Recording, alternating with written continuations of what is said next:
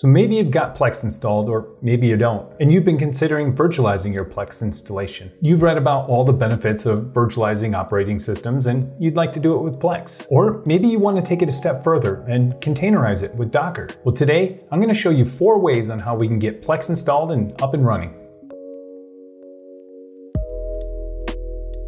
Hey, welcome back. So I'm Techno Tim, and today we're going to talk about 4 ways on how you can get Plex installed. As a quick reminder, I stream every Tuesday, Thursday, and Saturday, so if you want to continue the conversation there, we can. So let's talk about Plex. So you're probably familiar with Plex. It's an easy way to share your media across all of your screens, whether that be on a smart TV, a web browser, a mobile device, or another PC. Plex has so many clients, it's almost hard to keep track of. It's almost guaranteed that if you search your device's app store, you'll see Plex there. And while there are many clients for Plex, it does require that you have a server. So when installing your server, you have some options. The first option is going to be just a default install. And what do I mean by a default install? Well, that means just downloading the installer, installing it. It's pretty straightforward. If you're on Windows or Mac or Linux, you just download the installer and you usually double click it and execute it. You walk through the wizard and the server will be set up. Then you just configure some directories for your media and everything's good to go.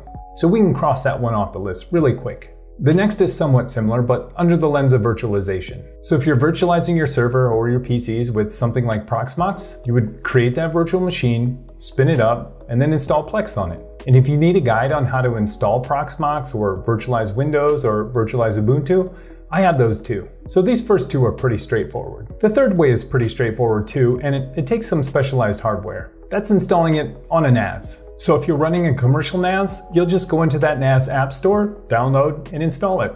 Then you'll configure media directories and you're up and going. So if you built your own NAS using something like Unraid or FreeNAS, which is soon to be TrueNAS, you would just simply find the Plex plugin and install it. And the same thing, we would configure our media directories and you'd be up and going. So the fourth way is something I'm going to focus on today. And that's a little less traditional, but very powerful. And that's installing Plex using Docker. Now, if you haven't used Docker before, it might be a little bit scary, and I get it. Docker itself relies heavily on command line, and just using plain old Docker gives you very low visibility onto what's going on. And there are products out there to help you with that. Things like Portainer or something like Rancher. So today, in this video, we're going to set up Plex using Docker and Rancher so that you can containerize Plex. It's easier than you think. So let's get started.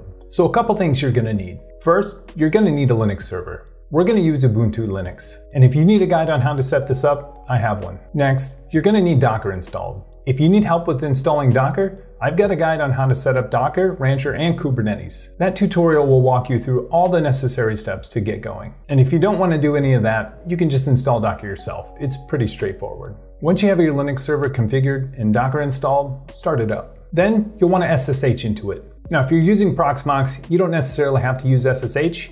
You can do this from the Proxmox console. Once you're in, we'll want to make sure Docker's running and installed. So docker-b should return something. If it doesn't, you'll need to get Docker installed. If Docker's running, it's good to go. If not, you'll need to get it set up. So now we'll want to get the Docker image. Now I know Plex maintains a Docker image, but I've had a lot of success with linuxserver.io. linuxserver.io is a collection of Docker containers that are maintained. They pulled in some of the most popular Docker images, keep them up to date, provide a consistent way to use them, and provide really good documentation. I've been using these images for a couple of years and they work great. You're free to use the official Plex one, but I'm going to focus on these. So once you get here, we'll go to documentation, we'll scroll down. You can see all of their images here. You should see Plex in this list. And once we get here, they'll have snippets for how to spin it up in Docker or using Docker Compose. So let's take a look at this snippet. It's pretty easy to figure out. So first we're going to see Docker create. This is going to create the container. Then we're going to name it Plex. Then we're going to say the networking is host-based networking. Then we're passing in an environment variable of PUID. So this is going to be our user ID. And then we're going to pass in another environment variable, PGID, and this is our group ID. And this helps with permissions, and you'll see that later. The next environment variable is version. Now, I usually keep this set to Docker, which means Docker will maintain the version. The unmasked set is for permissions. We won't be using this. Plex Claim is for a token for your server. We'll get this later. And then we'll have volumes. So we're passing in a path to our library and mapping it to the containers config folder. Then we're passing in a path to our TV series media, and that will be mapped to the /TV folder in the container. Then another path for movies we're gonna pass in, and that maps to the Docker container /movies folder. And then restart and stop. This will automatically restart the Docker container if something happens, like a crash. And last is the image name we're using, which is Linux server /Plex. So we can copy and paste this right now and put this in our terminal and we could spin it up. Now, obviously you would have to tailor this command to the properties you want to set. And you're free to customize this and then hit enter and spin this container up, but I'm gonna show you how I do it. So remember earlier how I said Docker doesn't give you a lot of visibility into what's going on? I mean, sure, you could remote into your Docker server, type in Docker PS, look at all your images, tail the logs, and see what's going on. But I've been using Rancher for the last couple of years, and it makes Docker super easy to use. I've been using Rancher 1 for years, and I use Cattle as my container orchestration. But with the release of Rancher 2, they've been supporting Kubernetes. And so slowly, I've been migrating my Rancher 1 instances over to Rancher 2 instances, mainly because I want Kubernetes. You could spin up Rancher 2 in probably about 15 minutes with my guide. And once you have it up and running, it's super easy to add services. So let's convert that Docker Compose or that Docker CLI to a Rancher deployment on Kubernetes. It's super simple. So first we'll go into cluster, make sure we're on our cluster and click default. And you can see we don't have any services running right now. So we're gonna click deploy. And here's where we'll map the Docker configuration to a Rancher deployment. Okay, so let's name this. So it looks like we're gonna name it Plex. Then for our Docker image, that's right here. It's Linux server /Plex. So let's put that in here. The namespace we're gonna keep as default. And next we'll need to map some ports. So let's click add port. So the name of this port is gonna be Plex, and the default Plex port is 32400. And we don't specify it there, but I'd rather specify here so it's really clear on which port we're using. So it's 32400 and it's TCP. Next, we'll need to change this to host port. We're only gonna have a single node running Plex, so we want it to map to that specific node. And so mapping the host port is the way to do that. And then it's asking us which port it's listening on. It's 32400 on the inside. Okay, so far so good. So next we'll need to set some environment variables. Now this is everything you see here with the E. So first is PUID.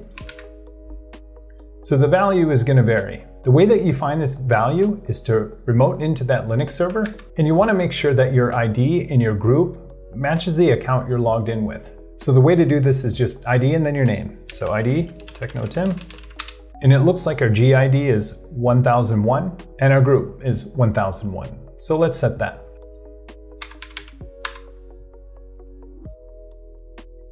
And our PGID, 1001. Next, we'll need to set the version. So we'll add variable version, and we'll set this to Docker. And if you want to try a different value here, they're all documented on Linux Server IO, but I always use latest or Docker. Next, we're going to set one that isn't documented in their example right here, but it's our time zone. So we're going to add a variable for TZ, and I'm going to set mine to America/Chicago. Next, let's add our volumes. So if we expand this, click add volume, we'll want to add a bind mount, a directory from the node here. Let's name this volume Plex config. So the path on the node is the folder it's going to live on this node. So let's set this up in our home directory. So if we're in our server and we type in pwd, our present working directory, this is /home/technotim. So let's create a folder called Plex, Plex. So let's set up this volume. So the path on the node is going to be /home/technotim/plex. And then our mount point is going to be this on the right side. It's /config. So let's add another volume for our movies. Same thing, bind mount, a directory from the node. Let's call this Plex movies. Path on disk is home/technotim/movies. And our mount point. This is over here. So this is going to be /movies. Okay, let's add one more for music. Same thing, Plex music. Here we're going to go Plex/music. And our mount point is going to be /music. Okay, and if everything looks good, we can launch it. Okay, so now Rancher is spinning up our Plex instance with Kubernetes. Okay, so it looks like it's running. Now we can go to the URL or we can click on this service right here. This is going to be the same address that Ranch is running on, but with a different port. So our Plex server is running. Awesome, so that's working so far. Let's sign in with email. Awesome, now we're signed into Plex. So you can see some of the free stuff that Plex offers. This isn't any of my media. And you'll notice we don't have any media here. And if we go to more, your media, it looks like we don't have a server installed. Now, we obviously have a server installed because this is being served out on our local IP address. So it looks like we need to get a claim. So in order to do that, we just need to go to plex.tv/claim, and then it'll generate a claim code for you. You'll want to keep this secret. This is like your password for your Plex server. So let's copy this clipboard. Let's go back to Rancher. Let's make some adjustments to this Docker image. Go to Edit. We'll want to add one more environment variable, claim, and we'll want to paste that in there. One thing we'll have to change is our scaling update policy. Because we're not running this in HA mode and we don't have multiple Plex nodes running, we'll want to choose this option here, kill all pods, then start new. Save. There we go, looks like it's up and running. Let's go back to our Plex server. Okay, now that we have our claim, let's add some media.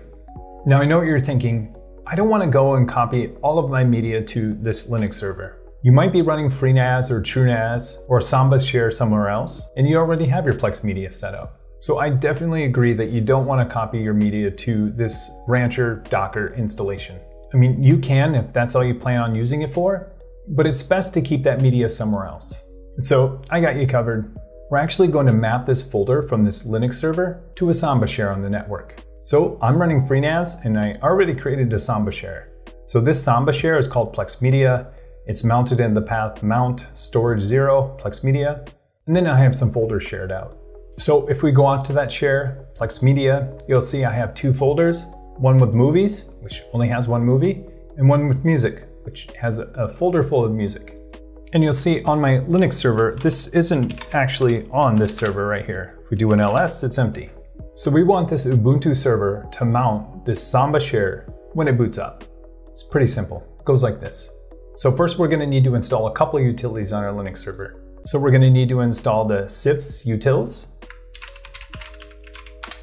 So once we have that installed, we can actually connect to Samba Shares. Next, we'll want to actually store our credentials on this device, and we want to store them securely. Since my FreeNAS Samba Share is actually password protected, we'll need to save that locally. We'll do it as securely as possible. So we want to create a file with our credentials. So this SMB credentials file is going to live in our profile. Here we'll set username equals and your username for your Samba Share. Then we'll set password equals, and that's equal to your password for your Samba Share. Once you have that set, save the file. Then we'll want to set some permissions so that no one else can read this file. So we're going to sudo chmod it to 600.